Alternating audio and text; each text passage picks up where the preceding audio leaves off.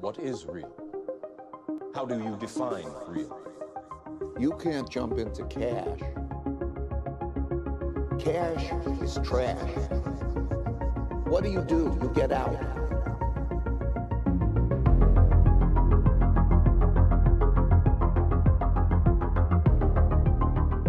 Alexander Leishman is the founder, chief executive officer, and chief technology officer at River Financial. Mr. Leishman brings his deep expertise in software engineering, information security, and Bitcoin to River, where he oversees investor relations, corporate strategy, and engineering. Prior to co-founding River Financial, Alex most recently served on the investment and engineering teams at Polychain Capital and Polychain Labs, focusing on Bitcoin-related venture investments.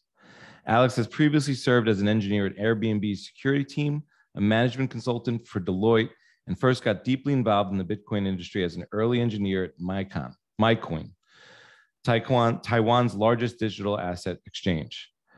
Alex holds a degree in aerospace engineering from the University of Maryland and a master's in computer science from Stanford University, where he helped teach the first Bitcoin class. Alex, welcome to the Bitcoin Matrix. How are you?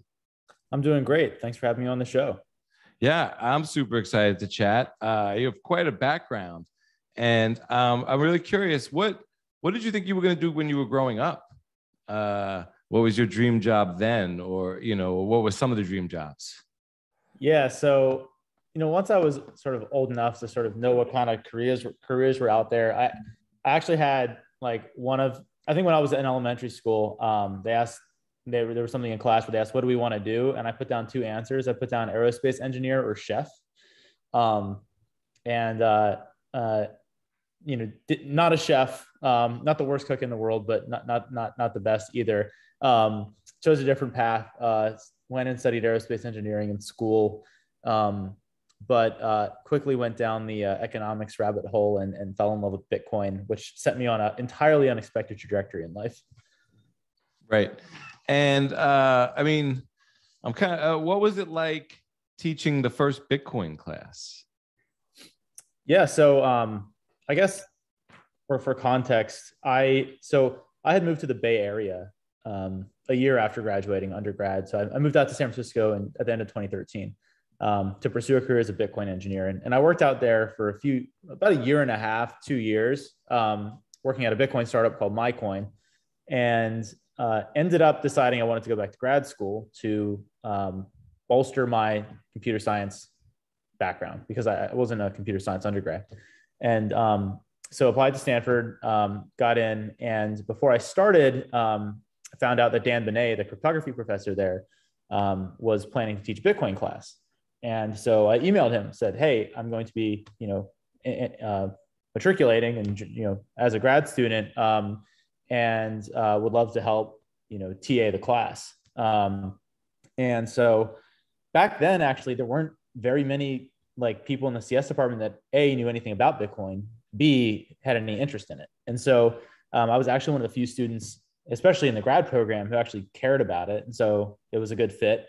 There were a few other TAs and helped develop the course, helped develop some of the assignments, work out some of the bugs in the first iteration of the class. And then the class has been going on now for years, and it's one of the more popular classes in the computer science department at this point, given the rise of crypto since then. So back then it was AI was all the rage. I mean, it still is, but back then, this class, it had good enrollment, but everyone wanted to take all the ML classes. And I think starting in 2017, people really started wanting to take the crypto class. So right. That was cool to see. And do you remember in the early days of this class, you had known about Bitcoin, but what was maybe some of the impressions of people who had never heard of Bitcoin, or did everyone come into the class or to hear about it? What was sort of the attitude around it, or the excitement level? Yeah. So, it was very interesting seeing the academia's interest in Bitcoin, because the flavor of the interest was so dramatically different from what got me into Bitcoin. In academia, the interest was from a technology perspective. And they really bought into the it's the blockchain that's interesting kind of thing. like sound money was never something any computer science professor ever cared about, right? Like, Right. I mean, sorry, that's probably too broad of a generalization. I know what you're getting at, though. That's not what drives them, right? So there was really none of that culture in the class. You know, as the class is a great class, but it was purely technological. So you know, such a big part of why I cared about Bitcoin really wasn't something that a lot of students cared about either. And that was like the biggest interesting thing for me. You know, that said, I think it's great that they teach it. But that was sort of like the biggest adjustment for me, because I found, you know, when all you can talk about is like the technology in Bitcoin without understanding like the higher level reason, it feels very myopic. It feels like you're missing like so much important context of like why this technology exists to begin with, the monetary aspects, the freedom aspects. And so that was probably the sort of biggest surprise for me. Yeah, it's very interesting that you put it that way, especially around the technology side. I can really see that now, especially the way Silicon Valley and the VC class has seeded a lot of DeFi and ICOs and that kind of stuff, blockchain, etc. Whereas, you know, before you'd mentioned that, I was kind of excited about the idea of Stanford having this Bitcoin class and maybe the really smart people at Stanford getting it. The way, whatever you say about Google or Facebook, they kind of seeded, I think you know, the founders of Google went to Stanford, and I think the professors helped seed the company, and, you know, they really recognized the power of the algorithm there. And you kind of talked about that. How did you come across Bitcoin, and to what you mentioned before, like why did you care? So what actually got me into Bitcoin wasn't really an interest in tech. I went down the economics rabbit hole in college and ended up reading, you know, about monetary policy, and read The Denationalization of Money by Friedrich Hayek, and started reading material sort of questioning the idea of central banking at all. And I had never been exposed to those ideas before. And I just became fascinated by this. I had this goal of, you know, creating my own currency that the federal government couldn't control, private money, and building my own bank around my own private money. And I was like 20. I didn't know how I would accomplish that. But the idea of it was cool. And so then in 2013, I was taking a Coursera class because I did want to beef up some of my programming skills. And Balaji Srinivasan was teaching a web engineering Coursera class that I was taking in my free time after work. And there was an app assignment to build a donation page, a charity donation page using Bitcoin for using the Coinbase API. And Coinbase had been around for maybe like a year at that point. And I was like, what is this? Like, what is this Bitcoin thing? I think I had heard about it like a year or two ago, but I didn't put the pieces together in my head. I was like, oh, okay, like whatever. And then I was like, started reading more about it, trying to like convince, like went to such a depth that I was like, I needed to convince myself this worked. Like I needed to convince myself this was like not some, you know, trivial like toy that just wasn't going to be around, right? And I was like, you know, I think everyone's had that moment with Bitcoin, and I had my moment, and I was like, oh my gosh, I started putting the pieces together. I was like, this fulfills the prophecy, and like I have to work on this. This is amazing. This is going to totally change the world. And so I had already been planning to leave and move to the Bay Area. And this really sort of like gave me real purpose. And so by the end of 2013, I was like, I packed up my bags, moved to San Francisco. I didn't have a job lined up, but I knew I wanted to work in Bitcoin. And that was like the beginning of my Bitcoin story. And where does it go from there? You end up in San Francisco. I lived in San Francisco in 03, 04, maybe 04, 05. So crazy town. You got no job. How does it all start from there? And how do you end up? Yeah, where's it go from there?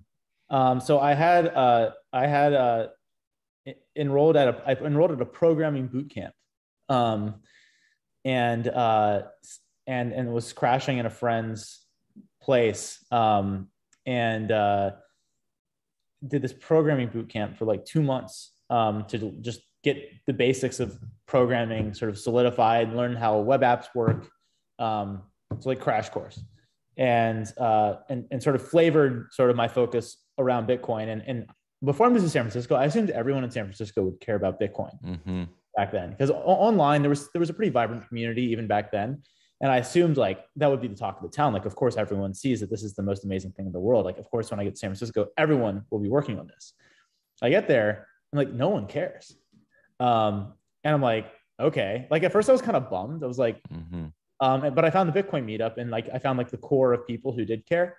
But then I realized this is a huge opportunity. Like no one cares about this stuff right now.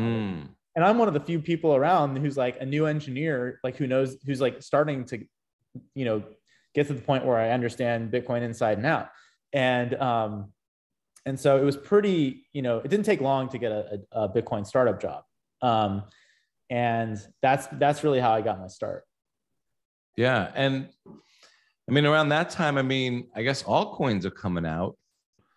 What is your impression of them back then? Yeah. Like back then, I played around with a lot of different altcoins. It was a different time then. There was something more like authentic about the altcoin. Like everything was just fun, right? There wasn't serious money really. Like, yeah, some people by then had like gotten rich, but like by and large, like this wasn't like some serious industry. Like everyone was just kind of like having fun and playing with things. And so, I had like a Cryptsy account. I don't know if anyone you remember Cryptsy. And yeah, like we would like, and there were all these ideas of like people discovering like, what is this stuff going to be good for? Like there was like data coin. There was like the first, like there was Pure Coin, the perfect name coin idea. Like this guy Sonny like ran Pure Coin, and it was like the first idea. It was the first like time someone thought of proof of stake, right? And all these ideas back then were like really like cool and interesting to play with. And so it was a fascinating time. But like Bitcoin was always king, right? And that was always clear. But then like, so, eventually like you realize like playing with all the alts, right? Like Bitcoin's really the only thing here that really matters, right? And so like I had sort of my exposure to all of that. And then fast forward to like the first ICO bubble of like 2017, I sort of like, I hadn't paid attention to like the ICO stuff much. And all of a sudden I get all these people asking me all these questions about, what do you think about this token and this token? People that had never been interested in Bitcoin before.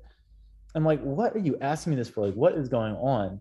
And then, like all these people would ask me these random tokens and these pre-sales. And like, I was like, and by then I was sort of like so far beyond the alt phase that I was like, what on earth is happening here?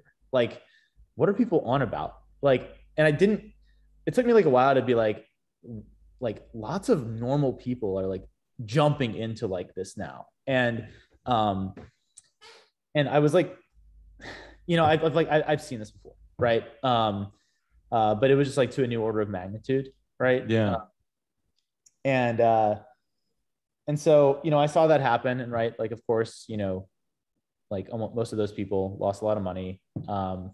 This was like post Ethereum. Right. So yeah, and then of course we've had our bubble since then. But that said, like, I'm not anti-experimentation. Like, look, if you want to create a coin, like go ahead and create it, right? But I just think like that was sort of my wake-up call for really seeing like how easy it is to exploit the information asymmetry. Is really what it comes down to, right? Like the information asymmetry is so exploitable for economic gain.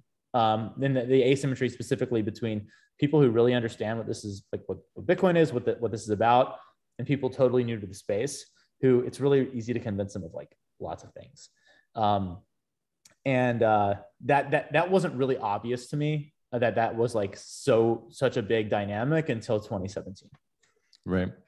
And I bring it up because now we've gone through another 4 years, maybe 5 years since 2017, and another almost cycle up in terms of magnitude around these games played around altcoins. And I remember when I came in 2017, honestly, in the beginning, it was, I was speculating. I was very interested in this thing that was moving in price.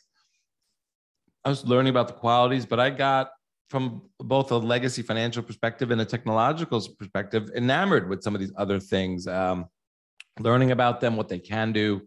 It's even interesting. I think I was looking at a discussion on Twitter today about how even Satoshi, I think, was involved in Namecoin and looking at other things that, time chain or blockchain technology can do. And the reason I bring that up is because you've chosen to build a Bitcoin only company, a Bitcoin focused company. So I'd love to hear what it's been like building River. How did you set out? What were you doing right before River? And then how did you set out and build it? Yeah. So before River, I was at a fund called Polychain Capital. Polychain was like really the first fund to really, I mean, the irony kind of is like Polychain actually really sort of like professionalized like the token investing paradigm. And they've been incredibly successful. Great firm. Like, it's not that like I believe all tokens are worthless and no one should ever do this or should have ever done that. It's like, frankly, like I just really care about Bitcoin. Like I care about the monetary revolution here. I'm just less interested in financializing up the stack experimentation with like smart contracts and stuff. Like cool. That's just not really what I care about that much. I do pay attention to it. Like I'm not clueless. Like I do know what's going on. And some objectively fascinating stuff is happening. It's just not something I really want to be like building a whole lot of. That's not a never thing, but it's just sort of like, where does my interest lie? And so this goes back to sort of like the early days of like why I got into this to begin with. Like I always cared about creating a financial institution built natively around a new type of money and creating a new type of bank built on money the government couldn't control. That's what I've been wanting to do for my entire adult life. And so that's why I'm building River, and that's why it's Bitcoin only, because I'm not building a trading platform for, to try and compete with Binance and Coinbase. Like if you want to do that, there's plenty of other places to do that really well. I care about building a bank that accelerates the adoption of Bitcoin as the global reserve currency. And the opportunity I saw was that Coinbase was I thought Coinbase was going to do this, right? I thought Coinbase was going to build this Bitcoin bank. And Coinbase took a very different tack. Coinbase started adding lots of different assets and building a trading platform. And look, objectively, they've built a very successful company. They've built a multi-billion-dollar company around this, making insane amounts of money. Objectively, it's successful. I think Brian Armstrong is smart. I think he's a good CEO. But they didn't build what I wanted to see exist, which was this Bitcoin financial institution that spent its resources building the products that you could build if you focused exclusively on Bitcoin and poured all your money into building Bitcoin native financial products, right? And then, so the question is, okay, like, well, what does that really mean? Like, what does that look like, right? And step one for us was actually kind of vanilla, right? It was building a Bitcoin brokerage, like build a solid on-ramp. It's a lot harder than you think, especially back when we started River. Accepting a reversible payment rail for an irreversible money is like actually a lot of work. If you don't want to get totally, go totally bankrupt, right? And so like getting that right, building the service org around that, getting smart about how to scale that up was step one for us. And we focused on the higher end of the market to really position ourselves as a premier brand. And then we took the next step along our sort of strategic arc last fall by launching our mining product. So like, what does a multi-product Bitcoin financial institution look like? Well, we're building that out. First, it was brokerage and really rock solid custody. Then now it's mining, managed mining. So we make it as easy to mine Bitcoin as we do to buy Bitcoin. It's not cloud mining. It is our clients completely own their hardware. We host it for them, and our clients are basically purchasing a Bitcoin cash flow into their account. Right. And that's more of a pillar of products we want to build out over time, is other ways to put capital to work to build these Bitcoin cash flows around mining. And then the next pillar of financial products, we have a few more pillars of products that we want to build out. I'm not going to go into share our exact strategy, but we have some exciting stuff coming along. We definitely have stuff that we're looking at doing regarding the Lightning Network. We are one of the biggest Lightning nodes. And I think the Lightning Network really opens the doors to another level of very fascinating financial products that we can offer our clients someday. And so that's really, like what I mean when I talk about a Bitcoin financial institution. Like, we can do all of these things because my engineering team is not focused on constantly keeping up with adding the next token or supporting the next like ETH fork, right? Like, all of that stuff creates an enormous amount of like work and technical debt to keep up with. And we don't have to deal with any of that. Right.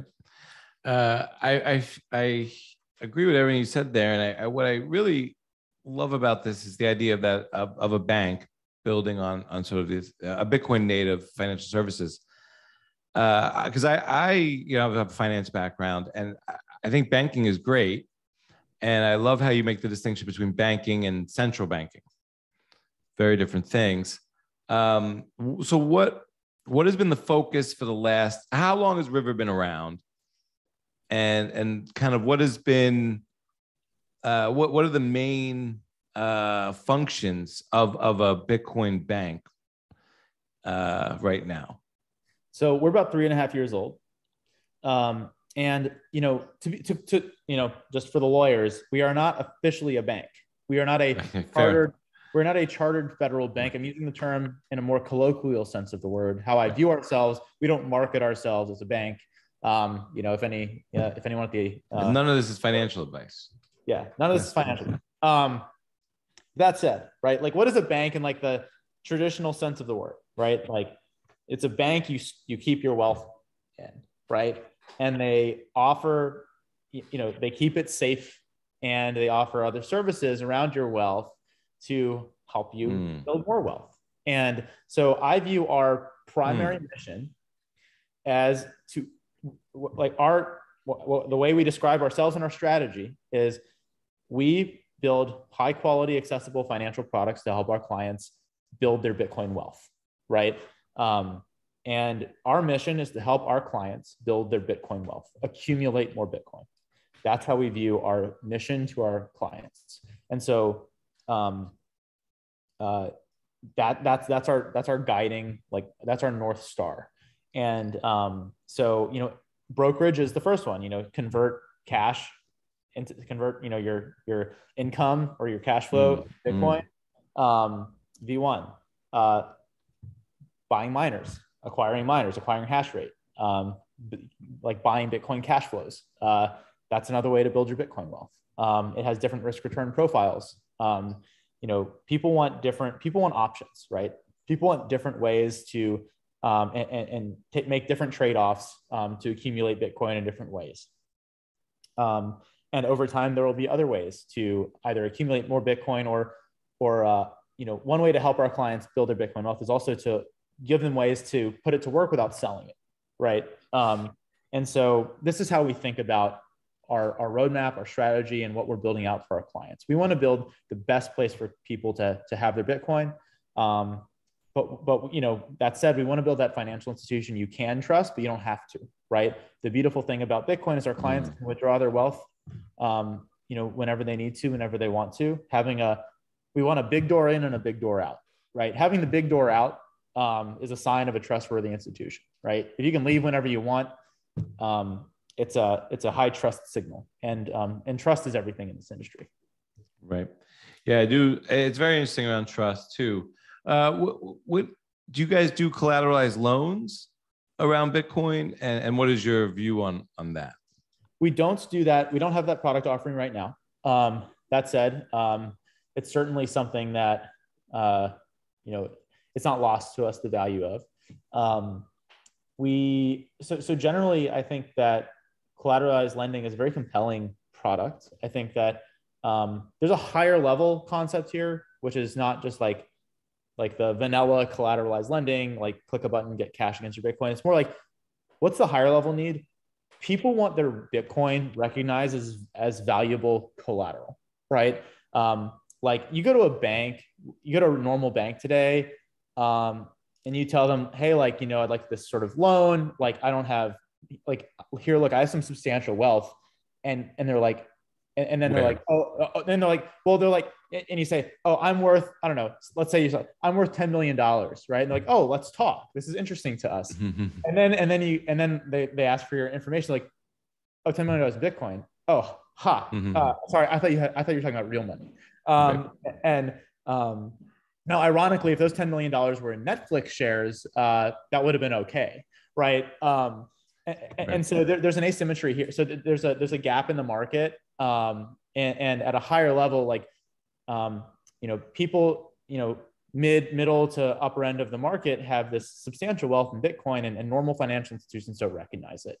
And so therefore they can't access the level of financial services that their peers who have their wealth in other assets can. And that's basically the need that River, wants to address over time. Right. Yeah, I think collateralized loans are an important financial instrument. I think that it's important everyone that understands what the risks they're taking. And there's various risks with collateralized loans, whether they're fully reserved, fractionally reserved, the counterparty risk, not just with who you're dealing with, but then the counterparty risk of who you're dealing with is dealing with. And I think all of those can be assuaged and dealt with. And I think you can mitigate and figure out your own choices. But what do you think of what's going on right now in terms of the market, in terms of, I guess, I don't know how to put it, but liquidity, or, I think BlockFi sums it up.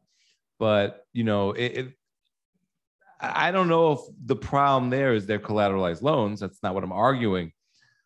But that seems to be a main a function of their business model. So what do you think of the contagion in the market and Celsius and Luna and a lot of this stuff?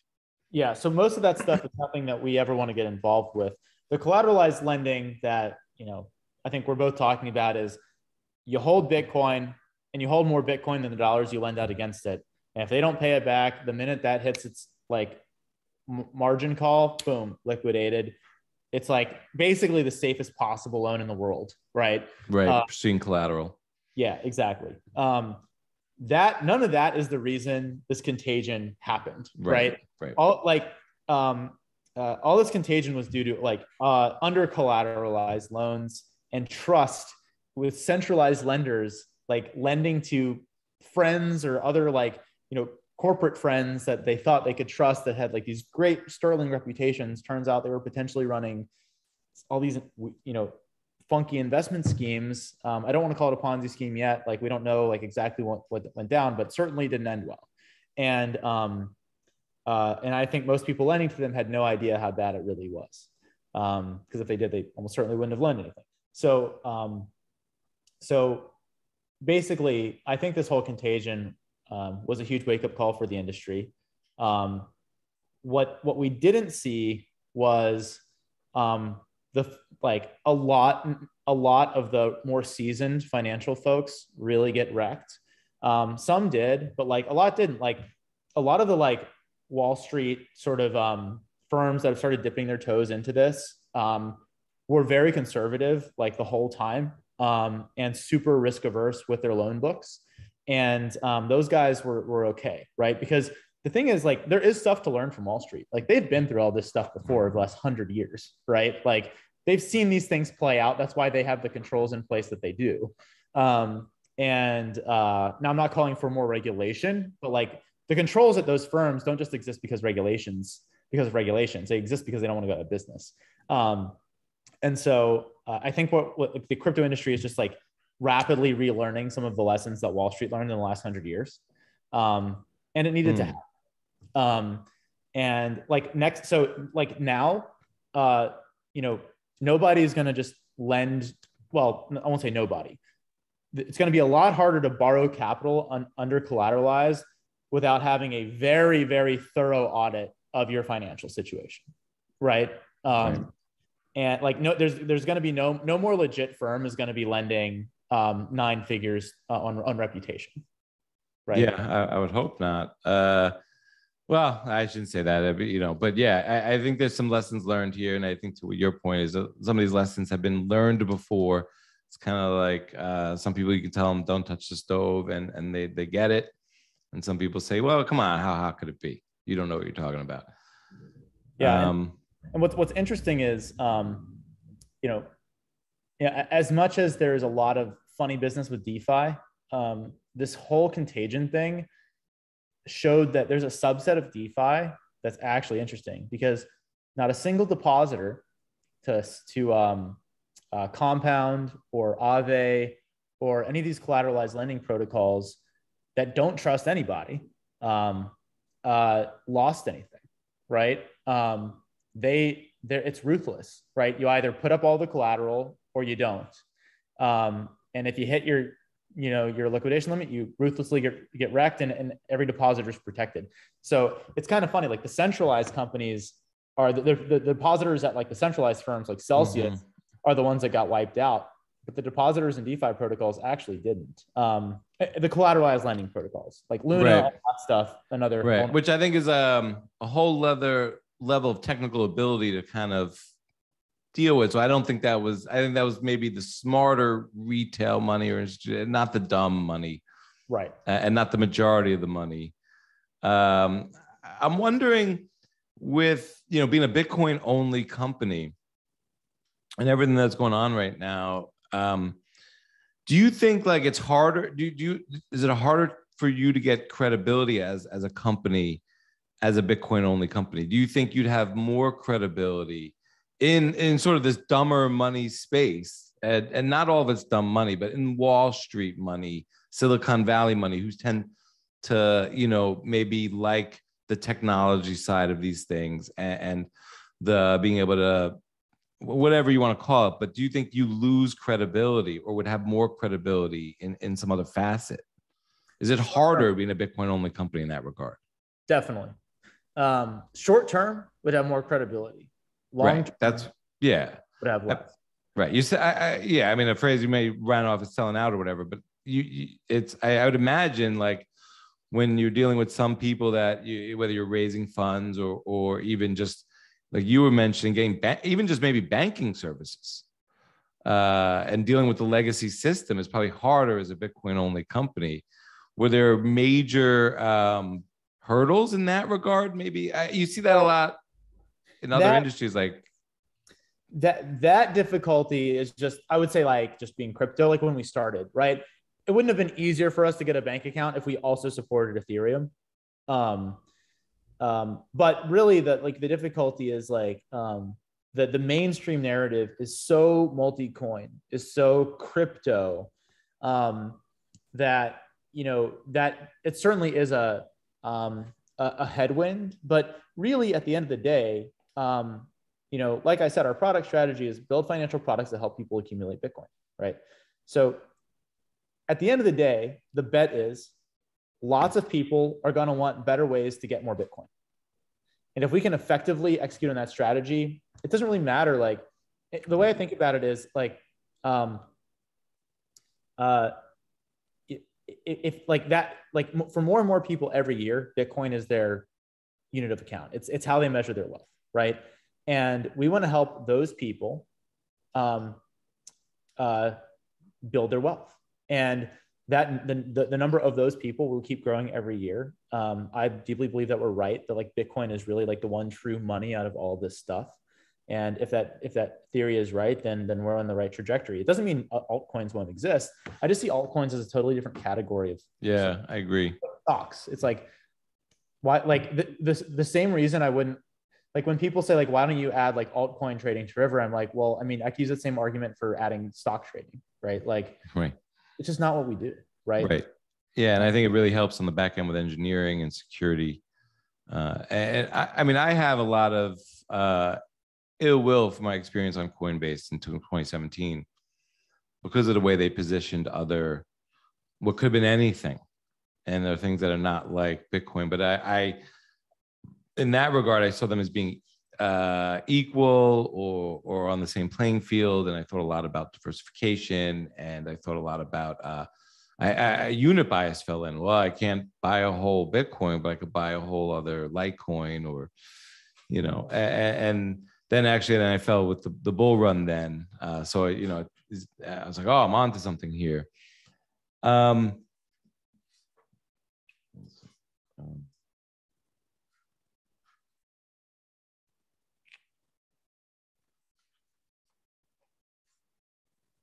Oh, I lost my train of thought there. But so, I want to know how you came up with the name River. I think it's brilliant. Well, it wasn't some stroke of genius. The story is a little bit less sexy. Basically,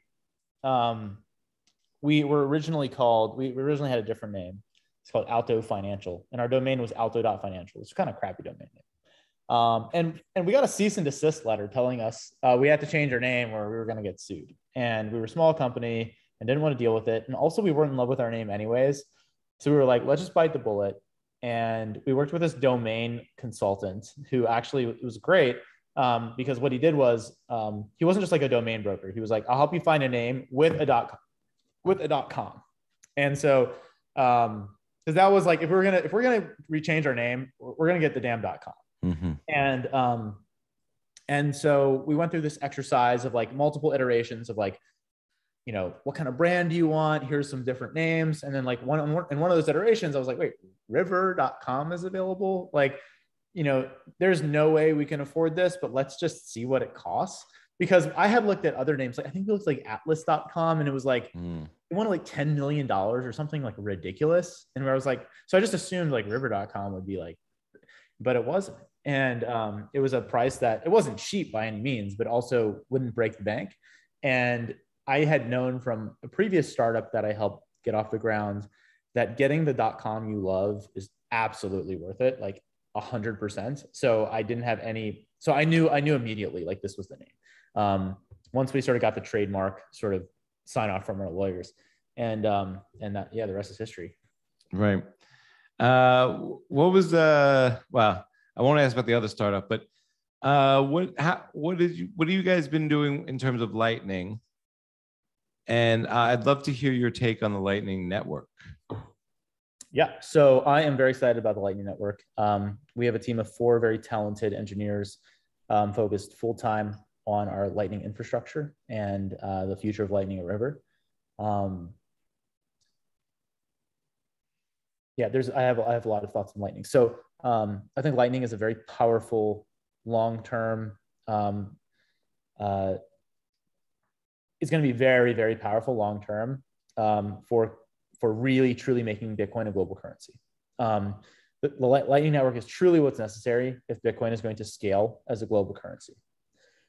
That said, I think that's like end vision, right? It's going to be a long time before Bitcoin is a compelling medium of exchange in the developed world.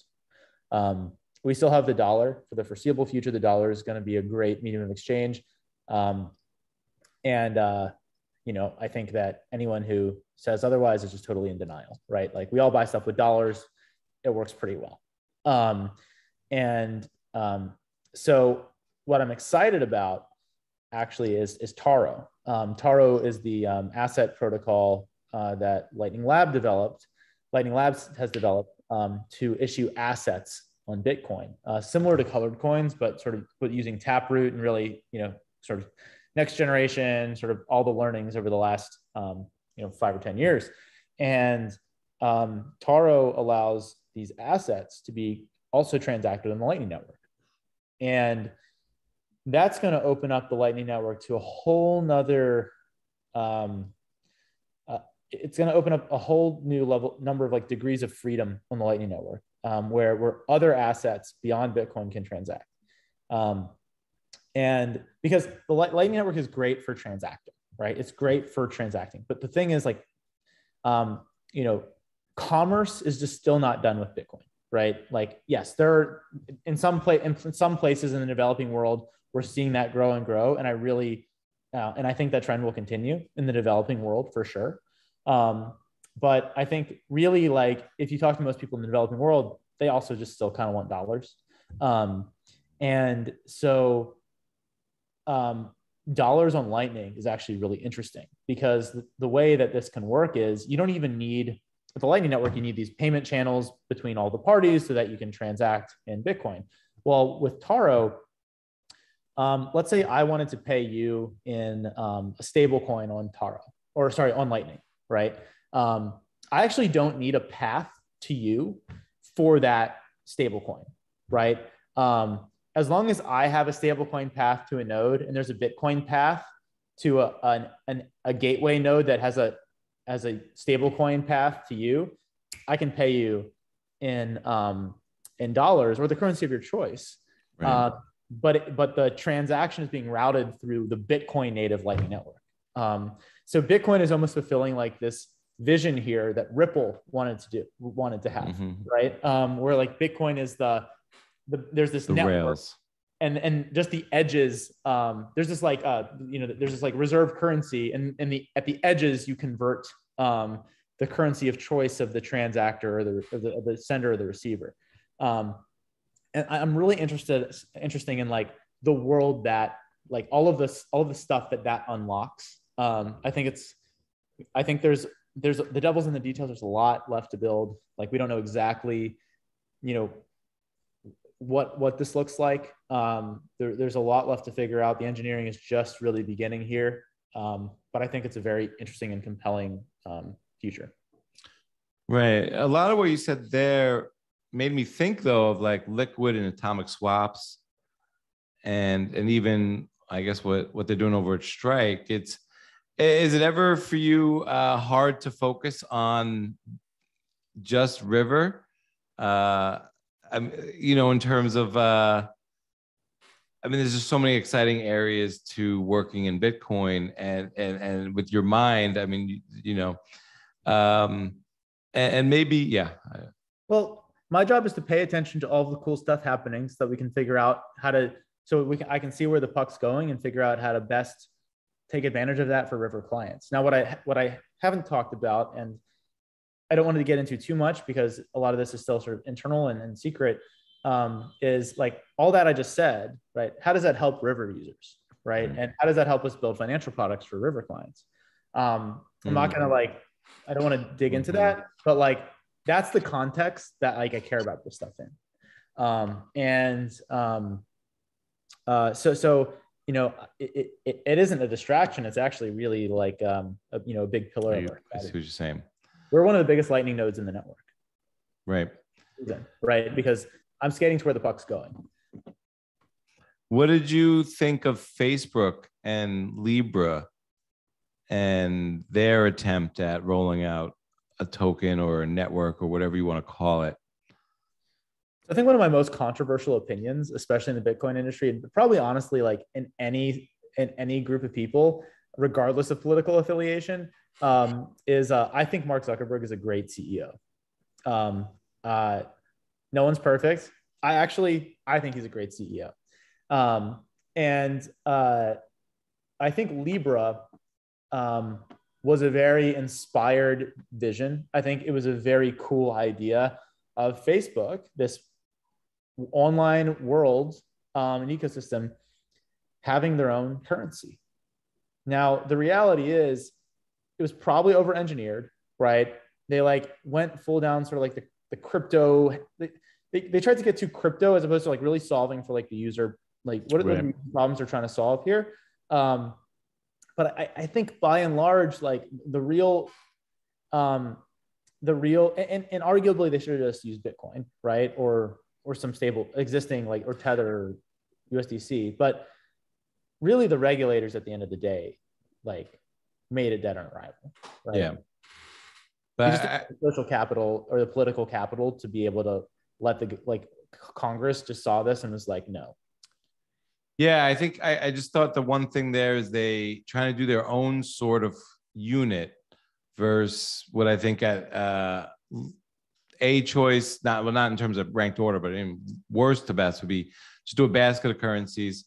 I think their best bet would have been just do a synthetic dollar or sort of like their Facebook dollar, like the euro dollar, and just have a dollar backed thing.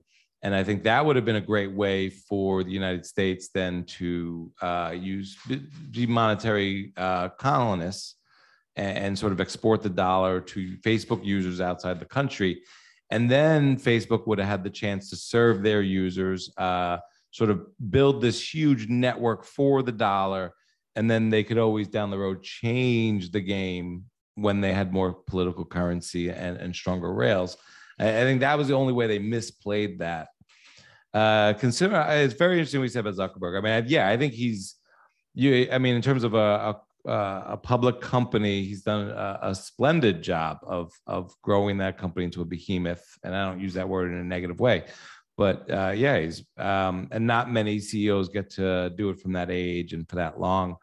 I wonder then, what do you think of Zuckerberg as a CEO compared to, say, the Winklevoss twins? In terms of, and they were kind of around the beginning of Facebook, social media, and then have gone on to another $1 billion idea with both Bitcoin and probably even a third $1 billion idea with crypto, if they've made $1 billion off of Gemini. So look, I mean, they're extremely successful in their own right. I don't know them. And I wouldn't say anything bad about them. They've been extremely successful. That said, I don't think it's like controversial to say, like, objectively, Zuckerberg is like a true like founder CEO, right? The Winklevoss twins are it's not obvious like how involved they are in Gemini. Like they're very clearly very sharp. They're like great at building wealth and have built a good company in Gemini.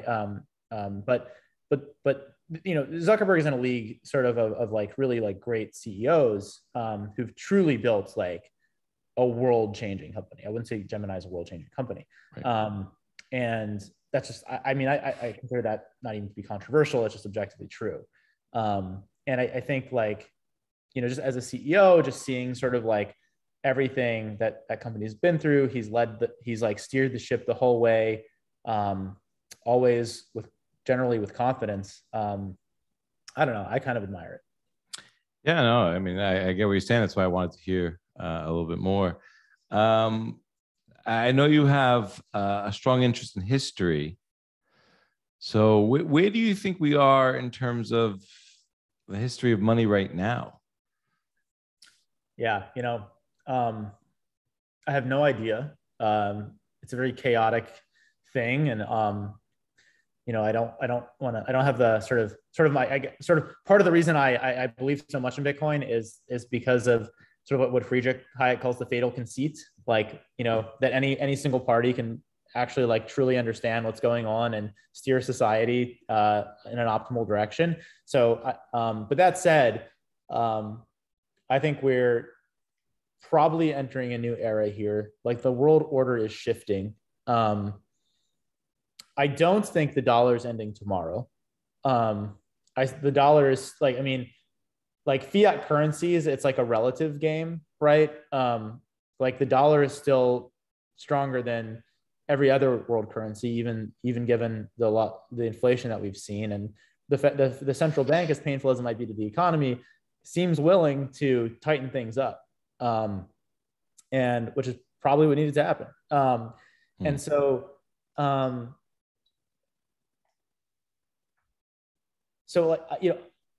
I think the dollar still got along a while to go. I don't know if that's 10 years. I don't know if that's 50 years. I don't know where that goes. I do think like it's possible that we see I do think Bitcoin's going to continue on its trajectory to become the reserve currency of the world, to become this pristine collateral. It's possible there's a world where Bitcoin is truly the reserve asset, but it's still not the unit of account or like it's backing things, right? It's really sort of like underlying lots of other currencies. It's also possible that what we see is actually like a transition, a peaceful transition over time. Countries just start to embrace it and use it as a base money. I honestly don't know. All I feel confident in is that Bitcoin will continue on its current trajectory of growth. And I don't know exactly how that plays out geopolitically or with central banks. Right. Is Bitcoin an American ideal? I think it is. I think it's freedom money. It's property rights enshrined. It's like it's property rights that by and large like cannot be trampled on, right? It's the most like it's the cheapest property rights to enforce to ever exist, right? Like, you know, we like to say you have a right to your life, liberty, and property, but even that is sort of at odds with the concept of freedom, right? Because like, well, who's going to defend it for you, right? Like someone's got to defend your land. Like you're going to pay the military, like the military just serve you, you know, like what gives you that right? So there's that whole like rabbit hole, right? But Bitcoin's like this property right that like it's just mathematical, right? There's not an army. There's no, you know, you're paying for it by just like paying transaction fees and through some inflation. And so it's almost like truly like a right to property that doesn't force anyone else to do anything for you. Yeah. And I mean, that's what I love about it too.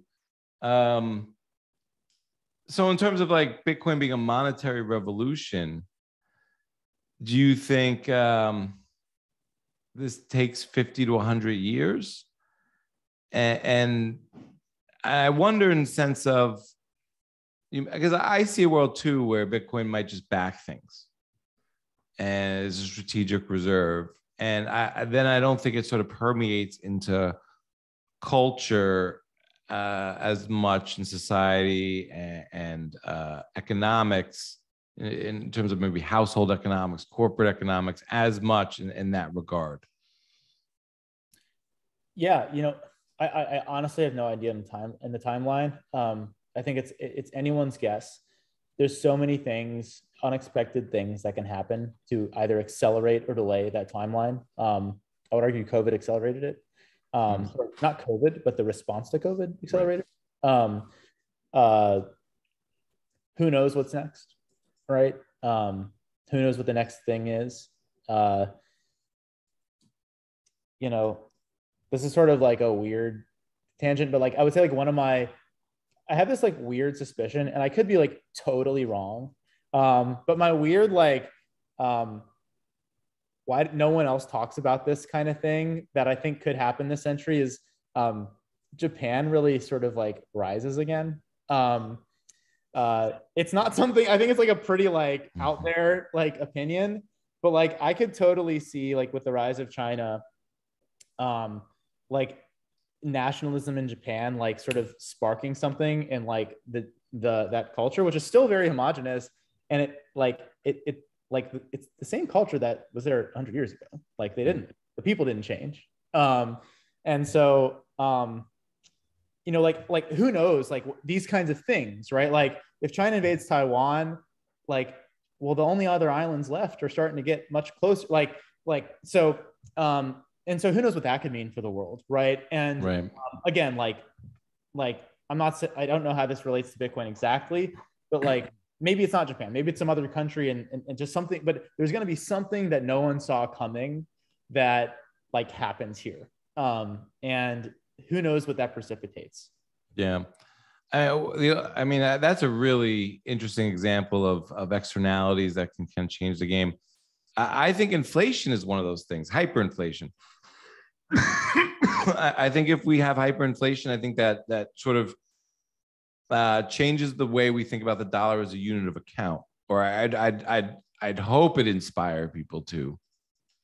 I'm starting to feel like 10% inflation is getting normalized, And even I see it even in myself. I just went by the gas station the other day, and it was down to $4.40. And I was like, oh, it's kind of cheap now. And I've been sort of the overturned window has been moved, and what in terms I will now accept, and what that said to me right then and there was, I was like, oh wow, like it's gonna hit $6, $7, $8, and I'll be okay with it because I'm now used to this volatility, this fluctuation around this commodity. So I think it would take like 30-40% inflation in the dollar, and I think to your points, I don't think we're anywhere near that, and I think that's kind of been a little bit of a theme lately, is just how long can things continue as is outside of the Bitcoin overlay? And I'm starting to think that could, in terms of the way that Bitcoin humbles you, I think that it could take a lot longer in that regard. Has Bitcoin changed you? It seems like Bitcoin's right up your alley in terms of, aerospace engineer, technology, monetary freedom, banking. Has it changed you in any way? I'm sure it has. It's given me a lot of new friends. It's been sort of the guiding light on this journey of starting a company, which has changed me tremendously. It's an extremely humbling experience, trying to build something from the ground up.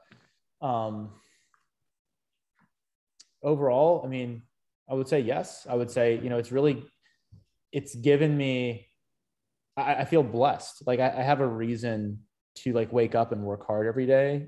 That's bigger than me, right? Or bigger than my immediate family, or it's bigger than sort of just my daily life, right? And I have a true thing, I believe in it and can work on, and a lot of people don't have that in their careers. And having that, I think, has certainly contributed to where I am today, and just feeling a tremendous level of fulfillment in what I do. Yeah, I appreciate that sentiment a lot. It's not the reason I do the show. I can't tell you how much I've enjoyed this conversation, Alex. It's been an awesome. River, I've been a customer. I don't know what the word is. I guess it's customer for a couple of years now. And I really appreciate what you guys offer in the space, because I can recommend River. It's Bitcoin only. What that means to me is I'm not going to confuse anybody when I send them there, and they're going to get the highest service in terms of security and focus on the thing that we're trying to acquire at that point, and the brokerage services to what you're talking about. And I love to see where you guys grow. I'm really excited about the mining aspect of things. I really like how you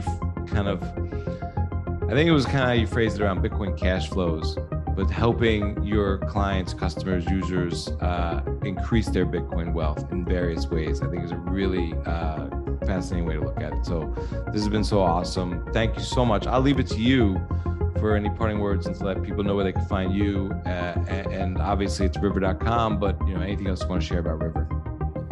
Thanks, Cedric. Yeah, it was great to be on the show. Thanks for having me. You can find me on Twitter at Leishman, Leishman.